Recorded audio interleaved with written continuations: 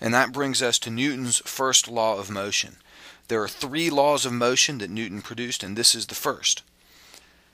I'll state it like this, and you should write this down, and you should learn this, and you should understand it. Every bit of it should make sense too.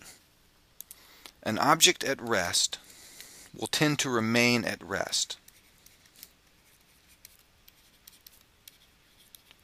An object at rest will remain at rest. An object at rest will remain at rest, and an object in motion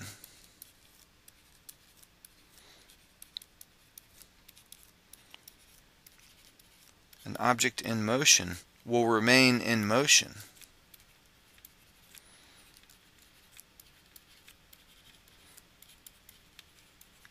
And here are the important details.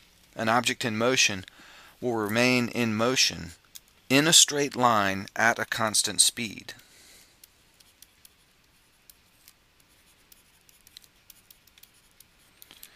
In a straight line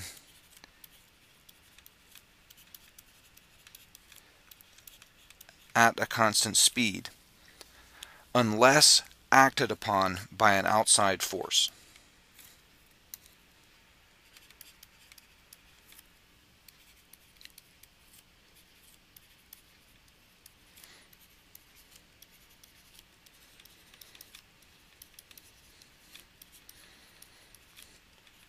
Unless acted upon by an outside force. That is Newton's first law of motion, and that's a big deal. Getting that right made a huge difference in the understanding of the world and the advancement of science. So I'll read it again, and don't just copy the words onto the page. You need to think about them, and every bit of it should make sense to you, especially after our earlier discussion of inertia. An object at rest will remain at rest, and an object in motion will remain in motion in a straight line at a constant speed unless acted upon by an outside force. In other words, if no forces act on an object, it's either going to continue to sit still if it's sitting still, or it's going to continue moving if it's moving, and it will continue moving in a straight line at a constant speed. This is essentially the concept of inertia that we've been talking about, and Newton's first law is sometimes called the law of inertia. So when you hear that term, the law of inertia, that's just a term that is synonymous with Newton's first law of motion. Now I'll go over another way to state the first law that essentially means the same thing. This is a shorter, more succinct statement, and you can write this in your notes too. You could say it like this: if no net force acts on an object,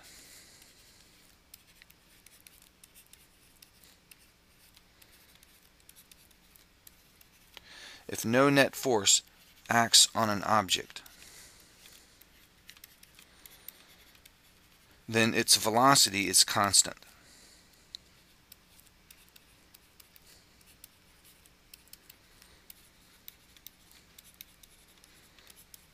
If no net force acts on an object, then its velocity is constant. That short statement essentially sums up everything in the other statement as well. And when we say its velocity is constant, that means the velocity doesn't change. So if it's moving, it continues moving at the same speed and in the same direction, because velocity has direction. Remember, velocity is a vector. It's a directional quantity. And if it has no velocity, if the velocity is zero, well, the velocity is constant. That means it would stay zero. So this shorter statement captures both of those ideas, that if the object is moving, it keeps moving, and if it's still, it remains still. And because we're talking about velocity, which is a vector, this shorter statement captures the idea that it continues moving in the same direction.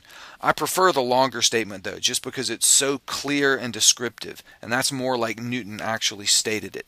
It's just spelled out in very clear terms. An object at rest will remain at rest, and an object in motion will remain in motion in a straight line at a constant speed unless acted upon by an outside force.